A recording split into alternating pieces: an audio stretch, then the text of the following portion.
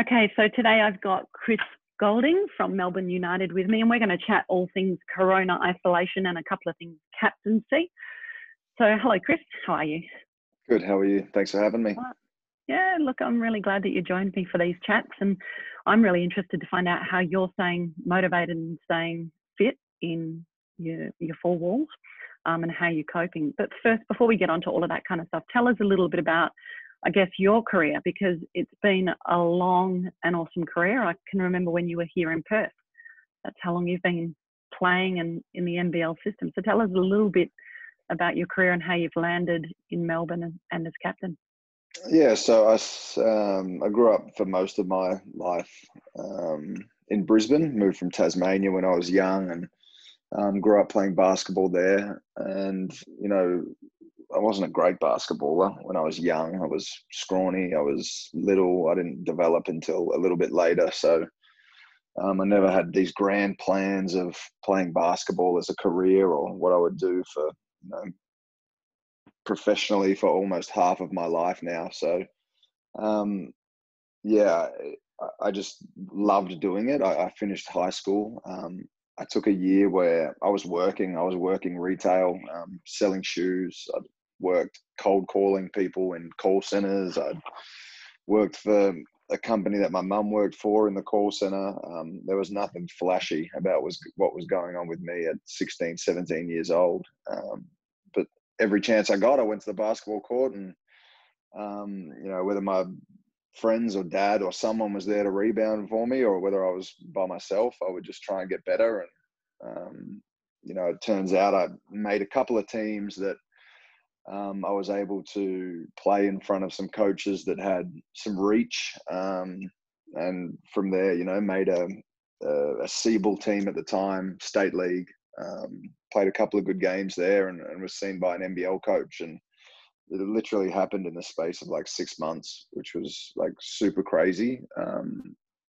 Making a first men's team, I was like, oh, this is amazing. Like, I'll just sort of go on the road trip with the old fellas, listen to them tell stories, and just be a fly on the wall. And within 6 months, I was then doing that at the next level, which was the NBL. So that was a cool little ride for me. I've bounced around a couple of teams, whether that be because of their inability to continue as a business, which was quite relevant or prevalent with some teams in the NBL a few years ago. So I bounced to Perth and spent a year, went back to Gold Coast. And after the Gold Coast, I moved to Melbourne, where, predominantly the last 7, 8, 9 years of my life, I've been based out of here. And, it's where I've seen the most growth in my game, in regards to results, and, being able to make teams, Australian teams, Olympic teams, World Cup teams. But yeah, so I've been based in Melbourne for quite some time. My wife and I, with a little stop off in Spain for 10 months and a few months in Italy to take up some playing contracts. So that's pretty much a 4 or 5 minute rundown of my career. You can dive in more if you'd like to. You've achieved some amazing things in your career. Was there ever a time pre-Melbourne, I guess, because that's where it really started, to Brisbane and Melbourne, where it started to take off for you? Was there ever a time in those early years, you talk about when you were 16 and starting in the system and stuff like that, that you didn't think NBL was going to be an option for you, or you didn't think you'd make the Australian team and live this dream that you're living?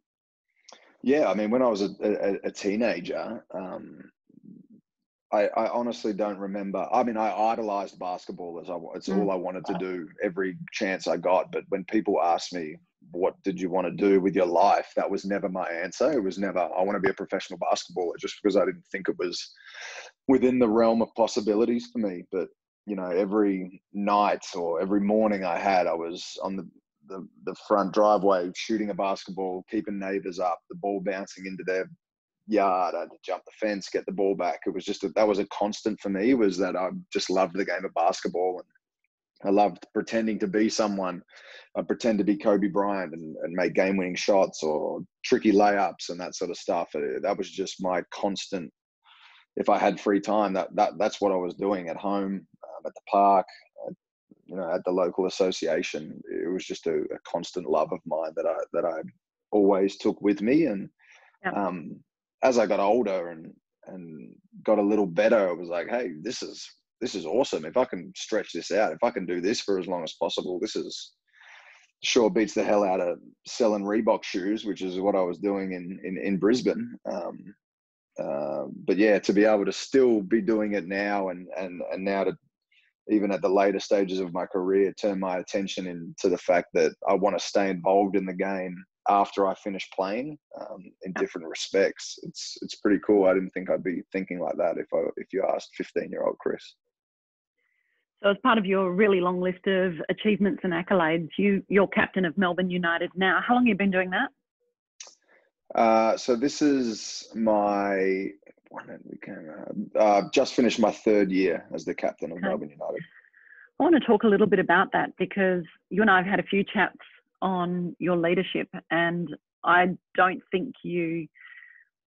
believe that you know how good a captain you are. So I want to talk to you a little bit about, was that a goal of yours? What did you do to prepare for it? How did it come about for you? So for anybody out there thinking, I might try my hand at leadership, or I'm not good enough for it, tell us a little bit about your journey to leadership. Yeah, I think mine,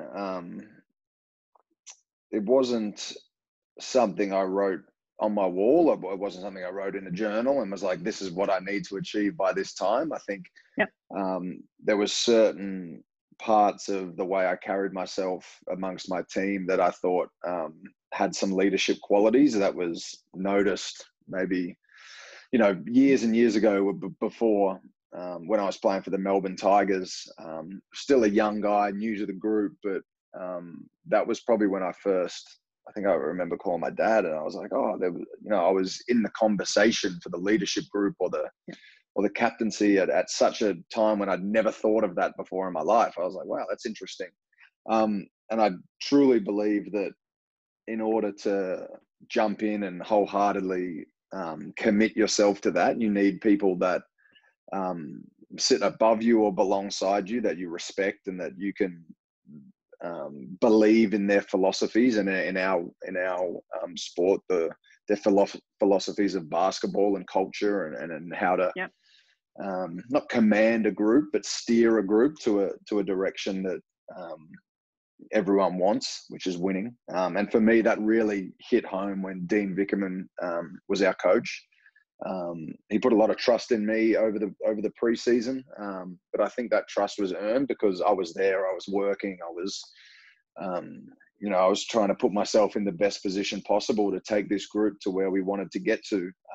So once it was raised, and we had a bit of a player vote, and some guys that I really respected threw my name in the ring for that, that's when I grabbed it and was like, hey, this is a privilege to try and do this the best way I can. And, I'm still so new to the whole realm of captaincy and leadership that I make mistakes. And I'm sure throughout the last 3 years, we've had guys on my team that possibly completely disagree with the way that I go about my leadership.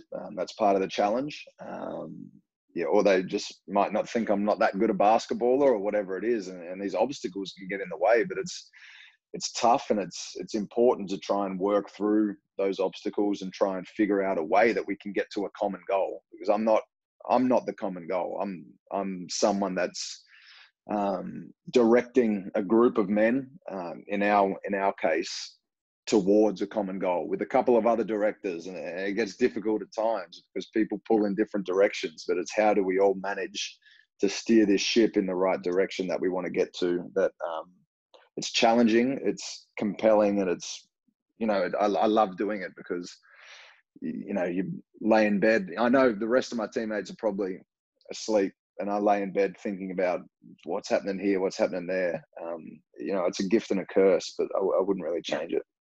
Yeah. So it is a real role. It's not just a title. There's a lot of pressure that comes on captains, and I've seen that over the years. What do you think are the key characteristics or the key behaviours that help you be that strong, that good leader who acknowledges the direction and the path? And like you say, there's those challenges and those things that try to derail you from leading in tough situations or when people disagree with you. What would be the key behaviours or characteristics that leaders should be aspiring to or working on, and could be working on in this time where we can't put the ball in the hoop? Yeah.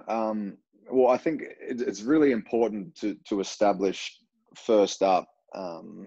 You know, you need cultures thrown about so much, but you need, say, a goal. We have a goal at Melbourne United, and it's to win a championship. If you are me as a player, first and foremost, and as a leader, if I'm committed to that goal, all right, now I know what I need to do. I've got a coach who's committed to that goal. We converse and speak openly and honestly about how we feel people and ourselves and, you know, and in our roles are going. So you need to be able to communicate in an open and honest way. In this day and age, people can get so caught off guard by hearing the truth or hearing something that isn't the, you know, the beautiful picture that they may have going on in their head about how they're performing or whatever it is. So being able to communicate in an honest way. Sometimes I struggle with that. I'll be the first. Not so much I'm too honest. I'll just say straight up, this is how it is. Sometimes with some ill regard for people's feelings. And, you know, you've passed on the book of emotional intelligence about how to relate different scenarios to different people, and that, you know, we're all not wired the same. So that's a big part of my next stage, is trying to understand and have a bit more empathy for other people, because when I get locked on a goal, I'm just like, all right, it's this way. This is what we need to do. You're with me, let's go. If you're not, well, you're going to see that we're all going and you're going to catch up. So I would say open and honest communication is a big thing. Self-motivation, I think, you know, I had a conversation with someone about this the other day, about this predicament that we're in, and self-motivated people will be fine. It's the people that, I don't want to say they're unmotivated, but other times they need someone to drag them along, or they need to be told to do this, or they need to, you know, this is where we're out in the wild here. You got to figure this out for yourself. So having that sense of motivation, to get yourself up, to run laps of your kitchen, to do push-ups, to do whatever it is, wall sits, when it's not ideal, but at least it's something ticking towards your goal. And I'll be open in saying, when I was younger, I may not have been in the mindset I am now to know that I need to get up and do something every single day. It comes with experience. To know that to get to where you want to be, you can't take 2 months where you do nothing except play Call of Duty and eat salt and vinegar chips on the couch, because every day you do that, that goal is getting further and further away. You know, for a lot of us, our goals may feel like they're getting further away as it is. So how can we climb that rope? How can we climb the ladder every day to just stay inching towards the goal? I think is a massive thing that people should try and get in their minds. And it's tough, because you speak to me about staying in the moment, because that really is all we can control. So maybe it is, all right, I'm going to climb one rung of the ladder today. My one rung of the ladder looks like this today. It's 50 push-ups. It's a wall sit. I'm just giving random examples, but every day that you don't do that, and in saying that, in our sport, recovery is a massive part of that as well. So maybe today my rung of the ladder is I need to rest. I need to take a day for myself to clear my head, read a book, watch Netflix, do something like that. So I think that's a good way, and a way that I've been looking at it is just to try and tick off little things every day. So self-motivation is a massive thing, because at the end of the day, if you're a leader, a captain, whatever, a leadership group, whatever it may be, and we're being asked to try and bust our asses to get to this goal, and you see the leader sitting like, oh, I can't really be stuffed today. I just don't have it in me today. Everyone else turns and looks at that person and is like, well, maybe today's not that important. But when your goal's slipping away and you want to climb a rung every day, self-motivation to get yourself going, because you never know who you can drag with you. But as I said, that's come with a little bit of age, probably, as I'm a little bit older. So those two, I'm sure other things will come to me as we speak, but they've been my biggest thing. And I mean, you have to have an essence of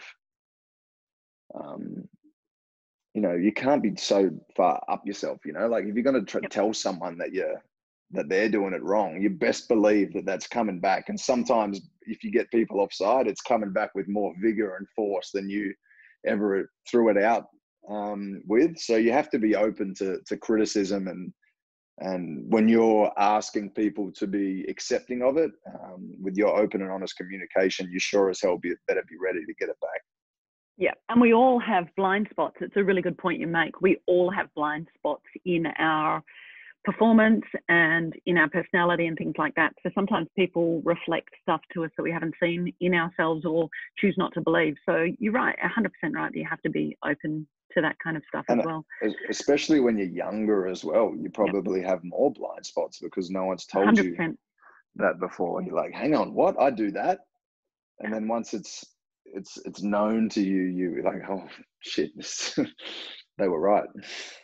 And I think that when we're younger, we take feedback like somebody saying you're a shit person or a shit player. And that's not the reality. If you can reframe that or use that feedback to say the process that you're using isn't great or isn't going to help you, if you can start to frame it like that instead of taking it like you're a bad person or a bad player, then it becomes really, really helpful. And the earlier we can learn that in any of our careers, whether they're sport or business or whatever we're doing, the quicker we get to those goals that may seem far away.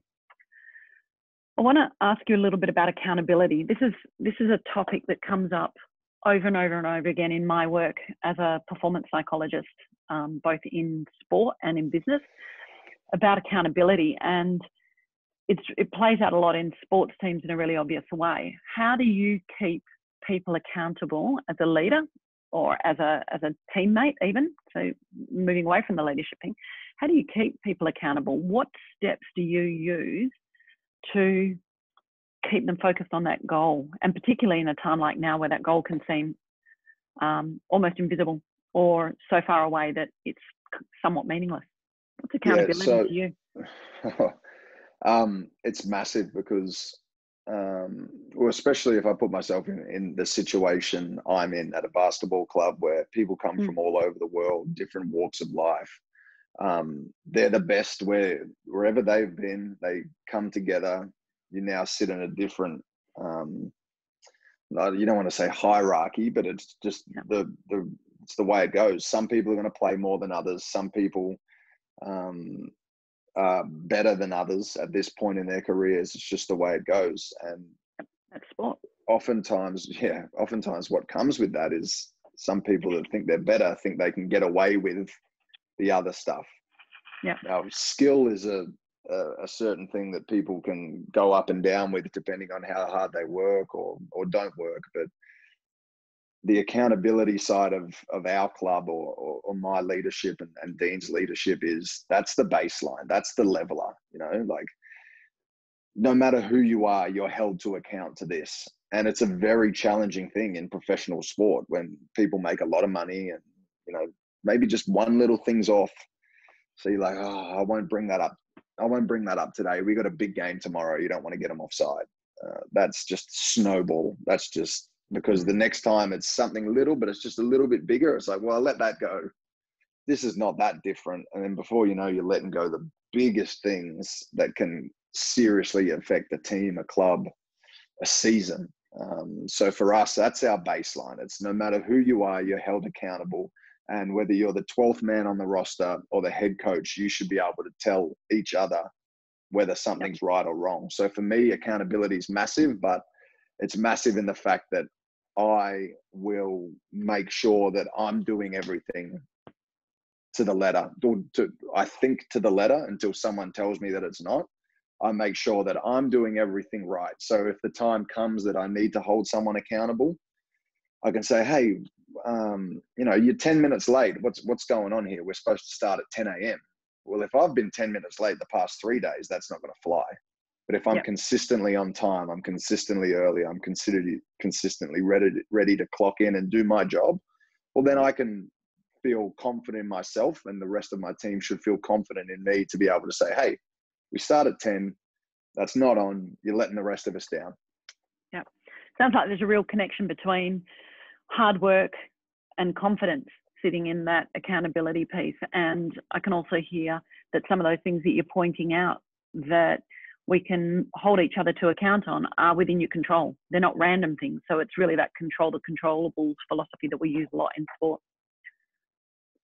Yeah, and you know, there's so many things that go on in a game of basketball that are out of your control, that if you can focus in on, hey, and culprit, hey, I'm not going to yell back at the refs. I'm not going to argue with the refs because I'm taking precious time that we could have had as a group and I'm pushing that towards something that will not change.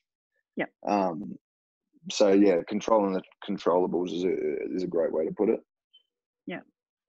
I want to ask you about your biggest challenge in recent times or in your career, something that really sticks out where you had to not just, you know, let it happen and see what rolls, where you had to take control of that situation and be part of the solution. Is there something that's happened where you've been able to go, right, I'm in a crappy situation or a not ideal situation, and you put together a solution, whether it be with the help and support of people, but you literally and purposely and consciously tried to fix that situation? Because I think sometimes when chaos happens, we tend to hope and pray and wish a lot rather than taking control. So I'd be interested to see if you can, and I've sort of thrown this in there, but if there's a situation where you have driven, I mean, last season wasn't ideal for you guys. Yeah. I don't necessarily want to focus in on Melbourne, but that would be interesting to hear how you pulled that back on. That because I'm a very vocal person when it comes to basketball. I'm vocal on the court. It's the way I communicate. It's the way I make up for a lot of flaws in my game, is being able to communicate on a defensive end and help people and put out fires before there's a blazing inferno. It's just how I am. And whether it's because I'm an extrovert on court or whatever it is, I don't know. But us as a group this year, we had a lot of guys that just, it wasn't in their makeup to be loud and vocal on court. So we could have training sessions that you could hear a pin drop. Now, guys think they're going hard, they're working hard, they're doing all the right things, but you could literally, if me or one or two other guys weren't speaking and communicating and making the level of practice to what we say championship level, you could hear a pin drop in practices. And you know, for myself, for Dean, this was a problem because we didn't think we were getting to that competitive championship level. We were kind of going through the motions. And it got to a point where we were imploring other people to try and, come on, you take over, you try and do this. And I got to a point this year where I was just like, look, we've got, I don't know what it was. We've got 6 weeks left. I'm going to leave practice every single day, horse in the throat. This is a stone that I will not look back on and say, gee, I wish I flipped that over. That was one of my things this year. I'm going to drive our practices to a championship level in the way that they sound and the competitive nature, whether it be talking shit. I hate smack talking. I dislike it. But there were some times this year where I had to take my own personal game out of it and start talking smack to get other guys going and involved, to get this competitive nature at practice. And I'm sure there was, you know, a lot of guys on our team had those sort of realizations that, hey, this isn't exactly what I want to be doing right now, but for the betterment of the group, for the next 6-8 weeks, every day I come into practice, we need to be here. We can't cruise along and be here, because we've been doing that and it hasn't been pretty on game day. When we can consistently get to here on a training level throughout the week, get to this championship level, we've seen that our results on the weekend are here. So how can guys manipulate the way they approach practice to consistently be at that level? So it's not all doom and gloom. It wasn't, oh, how the hell are we going to do this? You know, we were still kind of sitting in the playoff hunt, and it wasn't the end of my career, but it was certainly a challenge to have to, you know, look, no one else is going to do this. You know, take it upon yourself. And at the end of the year, who knows? Maybe you can be champions, but if you don't do it, you're sure as hell not going to be, judging by the results. Yeah. And you make some really good points. And I love the piece where you said, no one else is going to do it. And I think that's a really important point to make. Even though what we're involved in most is a team sport, you still have to be responsible for your training, your attitude, your effort, what you bring to training every training session, and what you bring to games every game day. So I think that's a massive point. How do you want to be remembered as a leader? What do you want your legacy to be? Well, first and foremost, though, I want to be a winner. I think that's what everyone wants. I've been lucky enough to be a championship winning captain. So I think that's something that when I look back years and years and years down the track will probably be one of the biggest things that I'm most proud of. Yeah. And it's such a broad term or label to put on someone, but it's so common that when you see someone, good leader, he's a good leader, he's a great leader, that gets thrown about in AFL circles, in basketball circles. You tell me them right now, we could name them, like in every sport you can name them. So if someone were to look at me a million years down the track, that would be amazing for them to say I was a good leader. Yeah, I think you're on track, Chris. I could talk to you all day, but obviously I want you to go back to your training and your preparation for the off season. What advice do you have for the youth, the young basketballers, the aspiring NBL players sitting out there, demotivated and feeling like it's so far away to ever be able to get out of their house, let alone back to school, let alone back to team sport? What can you offer up? What's keeping you focused at the moment? I would think, it's common, because there's days when I wake up and I think my initial thoughts are, this is another week where I'm not going to get to shoot a basketball. Realistically, there's no reason to pick up a basketball right now, Yep. So it's common to have those thoughts that, are we ever going to get out of this? Can I ever get back to, getting back to normality or whatever you feel it might be? But the biggest thing I've found that throughout this is, if you can push yourself to get active, do some type of exercise or workout, or, whether it be a mental workout, something to push you, as I said before, to push you a little bit closer to that goal, so that whenever we go back to normality, we're that tiny bit closer to where we need to be. Even if we're working just to stay in the same spot, far away from the goal, you know what I mean? You don't want to drop back. So if you can just find it within yourself to do something in that regards, immediately after you'll feel better. So I have days where I wake up, we'll go for a walk, we'll grab a coffee, try not to break any social distancing laws, get back to the house as soon as we can. And I sit there and go, well, what am I going to do for the next 8 hours while my wife works? But when I finally, all right, this is what I'm going to do today. This is my workout for today. And I'm running up and down my living room, push-ups, squats, slides, side to side, around the kitchen. I try and get myself to that point of exhaustion where I know that I've worked and I've done what I need to. I can sit down, have a drink of water, and be like, and just immediately, mentally, I feel so much better about the day. So that would be my advice, is try and motivate yourself to do something, stay active, get a little bit better every day. And, on the other side of that, it might be hell while you're doing it. You might not like doing whatever the exercise is, but on the other side of that, you feel so much better. You're going to be grateful that you did it. Chris, I'm very grateful for your time and really grateful for your insights, and I wish you well in the rest of lockdown, and can't wait to see you back on court next season. Thank you very much. Thanks for having me. Thanks, Chris.